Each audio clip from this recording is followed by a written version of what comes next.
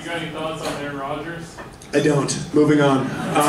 No, I know you've probably watched a lot of TikTok videos of amateur hacks doing crowd work, but that's not what I do. I do what I call classic comedy, which is where a comedian writes and works on material for years, performs it for, granted, usually more people than this, and then everybody goes, ah, ha, ha! Not this like, hey, where are you from? Oh shit, for real? Oh. And then get 5 million views on TikTok. But I get it, half of my audience doesn't even know what TikTok is, hence the dilemma of my career.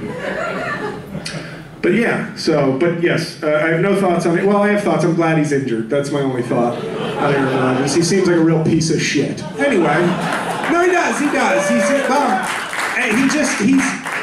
Okay, fine, sir. We'll do some Aaron Rodgers now that I'm fired up. Aaron Rodgers, like, I watched the show Hard Knocks on HBO.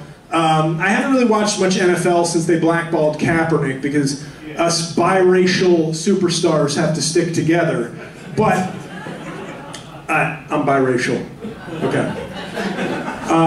But I decided to watch Hard Knocks because I was curious about the Jets because I'm from the New York area, and you know, I was just like, yeah, let's see what's going on with them. And my girlfriend liked the coach for the Jets because he's a ripped beige man, like what I was 15 years ago. She was like, ugh, let's watch Robert Saleh instead. So he's the coach of the Jets. So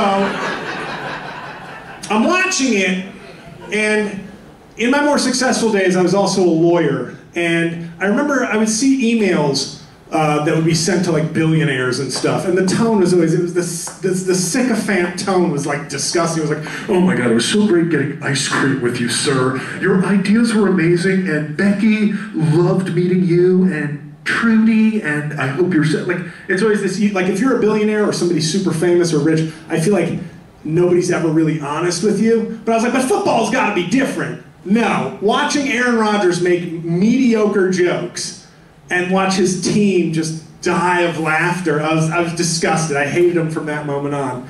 Just as a comedian, I took offense.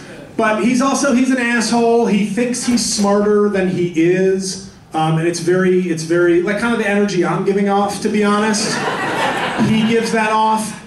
But he speaks like slower, he's a very unappealing human being. At first I didn't get why Olivia Munn went to John Mulaney from him, but now I get it. You know, what's worse? What's worse than an old-timey carnival barker with a whiny voice? I don't know, Olivia Munn, let's have a kid. Oh, you know what's worse than that? Aaron Rodgers thinking he's fucking smart. That's what's worse. Are you happy? The algorithm will love that you made me do some crowd work comedy. Thanks. Maybe I'll have a career now, and I'm not kidding. That might actually work.